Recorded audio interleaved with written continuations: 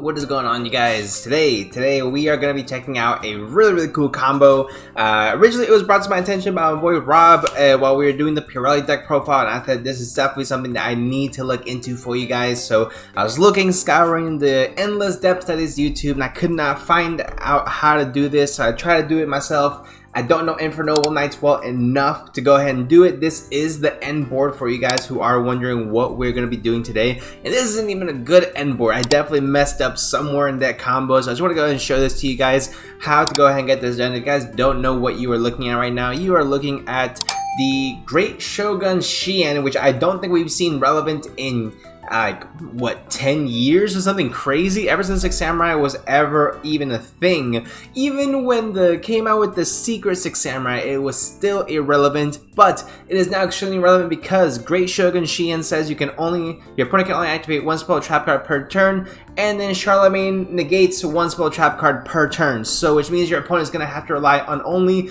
monster effects in order to break this board. It's going to be really cool. You have some really big monsters. You get to play some wacky cards like Ra 10, the Heavenly General, and the Ika, the Flame Buddy, which came out of some pack. I don't know what pack it came. The combo itself is it's kind of long, it's complicated, guys, but I'm gonna go ahead and walk you guys through it. If you guys want to check out the original video so you guys can get a better in-depth explanation, make sure you check out this guy right over here. I'm gonna go ahead and leave a link to his video in the description, so if you guys want to go ahead and check out a little bit more in-depth, more the correct way, but I want you guys to go ahead and hear from me as well.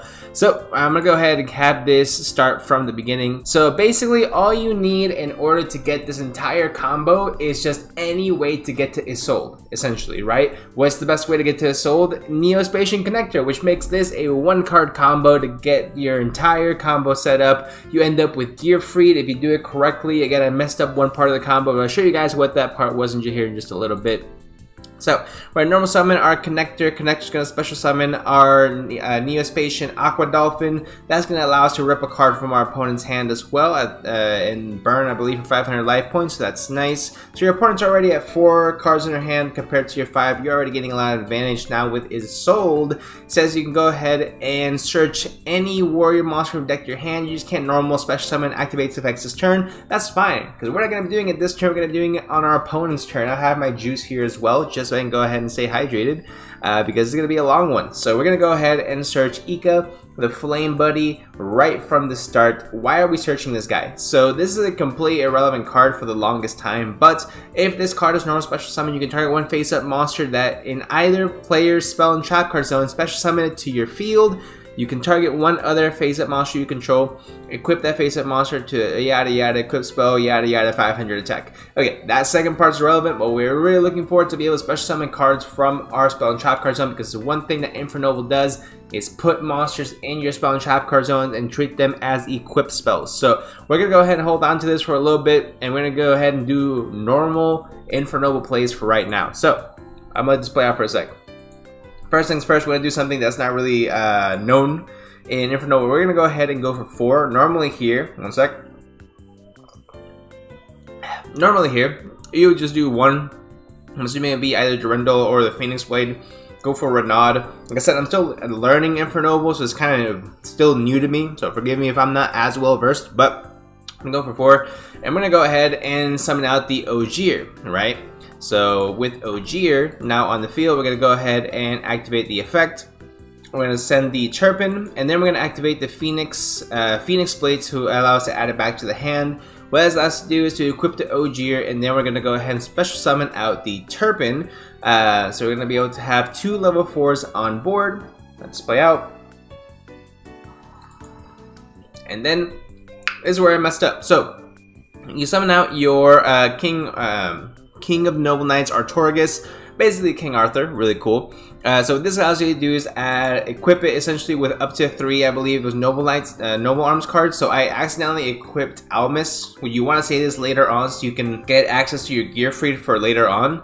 Really all you need is going to be the Durandal and the Joyous, because you are going to have to activate Joyous here in just a little bit. So that is where I messed up here in the combo, guys, but you guys still will get a very good board, as you guys just see. So we're going to go ahead and get that out. We're going to activate Durandal to search out the brand new card that just came out. We have our Infernoble Knight, I don't know how to pronounce that, so we're going to call him Ricardo. Infernoble Knight Ricardo. And then we're going to link summon guys into Ra 10, the Heavenly General. Again, it's one of those cards that just you don't really expect to do anything for you at all, which actually this could come out really clutch in some like a barrier statue type of decks to get that additional special summon on your opponent's turn, which is actually kind of interesting. So basically what this guy does is it takes 2+ monsters with the same type. Obviously this entire deck is warrior, so no problem there. Once per turn during the standby phase, you can target one face that monster this card points to, either one because it has 3 arrows, which is nice. Special summon one level 4 or lower with the same type as that monster from your hand to a zone this card points to. Yada yada yada. Start of the battle phase, target one party opponent controls, destroy it, which is nice, don't get me wrong, but the main effect that we're going for is that first one. So we're going to go ahead and take it from there. We're going to activate YuGiOh. We are going to special summon out Ricardo. Ricardo is then going to allow us to special summon back the Turpin, which is cool, which means we're going to go into a Synchro 5. So we're going to summon out one of the new girls. We're going to summon out Angelica, Princess of the Noble Arms, which allows us to search the museum card.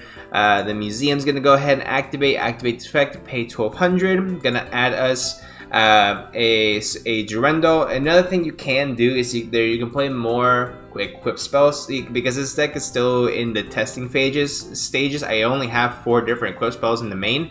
That might change if this combo sticks in, but this is where normally you would probably search the Alchemist and take it from there, but that's just something that you guys may want to take into consideration moving down the line, just so you guys are aware.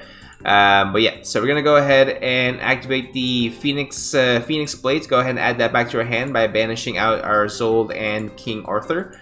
Equip, and then we're gonna go ahead and activate the effect, sending the Gearfried, and then special summoning out the Roland from the extra deck for free. And then it allows us to go ahead and equip Turpin, and then I believe the field spell then allows us to go ahead and special summon out the Turpin for free, which is nice. And then we're gonna go ahead and Synchro 9 into a Charles. Now this is again where you would equip the Malice, so when you link it off you get the Malice effect to add back the Gearfried, but again I didn't do that, so it is what it is, just to make you guys aware.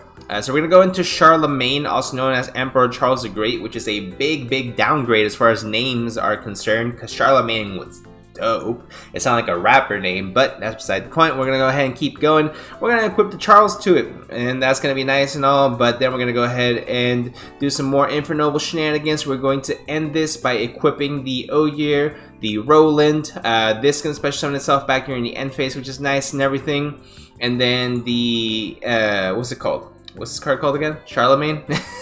So guys, because the Emperor Charles the Great is copying the effects of the Infernoble Knight Emperor Charles, you are also going to be able to equip the equip spell Alchemist, which again I should have done before, whatever. And you're going to be able to equip, as this card states, 1 Fire Warrior monster from your deck as an equip spell. So we're going to go ahead and equip it with Shogun. So right now this is no lock whatsoever, but this is where Ra 10 is going to come into play. We're going to go ahead and end our turn right there, guys. During the opponent's standby phase, we're going to activate Ra 10 to allow us to special summon out the Ika from our hand, which we originally searched from our Isolde. That's the very first thing we did in the combo. And then by targeting the Charlemagne, because it is a warrior, it allows us to go ahead and summon out the Ika. And then Ika is going to activate her effect when it starts normal special summon. Target one face-up monster in either player's spell trap card zone. We're going to go ahead and target the Shogun Shien, and allows us to special summon it for free, guys. So this is the full lock for you guys. I hope you guys did enjoy. I'm still learning Infernoble, that's why I haven't released any type of deck profile for it yet, but I mean it's tough going. I haven't given up on it. It's making my brain hurt quite a bit, but I'm here for it, you know. Now Ace is going to be the main deck. It's going to be a main deck worthy combo. I do not believe it's going to be a main deck worthy combo, just because a lot of it relies on you going first. Why would you lock your opponent to only 1 spell trap when you're going second? So it's going to be more like potentially like a side deck type option. So we'll see where it goes from there. But like I said, I'm still theorycrafting and still testing. So if you guys have any ideas, please let me know in the comment section down below. Help me learn this deck, because it is tough out here for me, guys. So again, let me know what you guys think in the comment section down below. If you guys do enjoy these types of combo videos, let me know as well by smashing that like button and hit subscribe. Plenty more videos coming up for you next week. And also I will be attending the Houston Regional on August 19th, so if you guys are there, make sure you guys go ahead and come on by and say hi. And without further ado, I'll see you guys in the next one.